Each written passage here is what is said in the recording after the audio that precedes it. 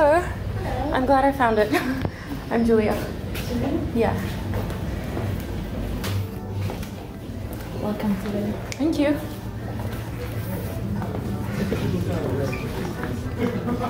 Thank you. Cute. Thank you.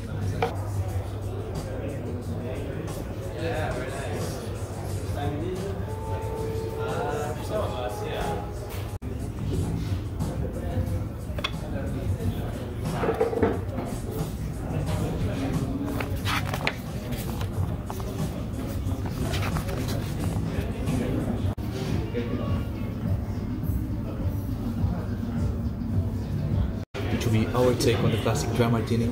Instead of gin, we use a elderflower liqueur with this amazing lemonade foam on the top, paprika, salt, and lemon zest. However, you have a very small brioche with codfish liver and trout roe. I recommend you to take a sip of the elderine to eat your brioche and top it off with the rest of the elderine.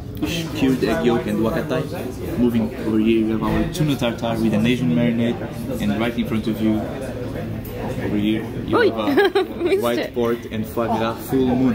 Perfect. I recommend you to have it by the order that I explained it to you. Okay. First, the crispy chicken skin, then Yep. the tuna tartare with the help of the spoon, and at the end, the foie gras.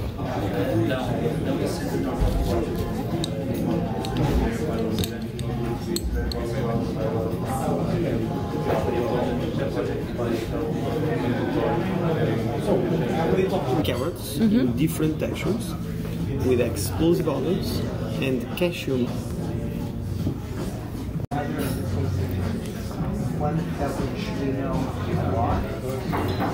Here we have three kind of. Yellow one is traditional butter from Azores Island. The other one is called farinera, which is with the dry tomato, flour and pork sauces. The last one is smoked butter with rosemary essence. Olive bread, cornbread, those the regular white. This is barbella, which is with the made with the dark wheats. The brown of our coast with pine nuts milk, a shaving of lupin bean and caviar. Just recommend to mix it all before starting to enjoy. And don't take too much time to start because nice shaving will lose the texture. Now you will find one of the moments more famous from our chef. The garden of the goose with a golden egg.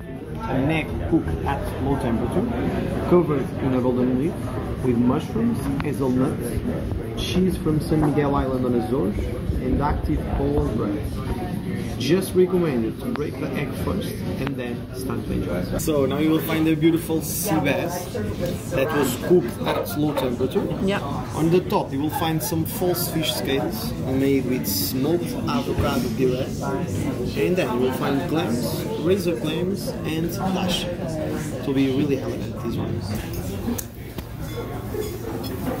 Now we will find the roasted squab in a pak choy, a traditional green cabbage from Japan, and then a false pastel nata.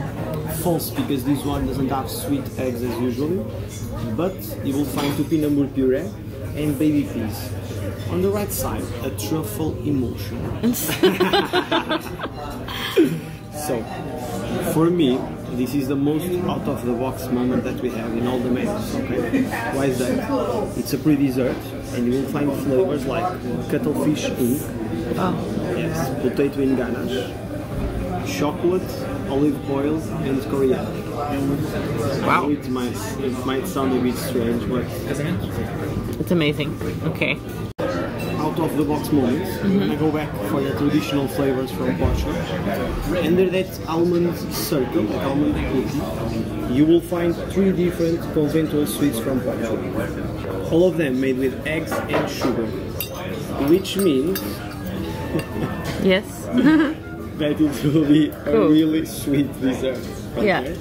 Your last surprise, and it just be a citrus gum, okay? With a touch of a spicy as well. Okay. Thank you.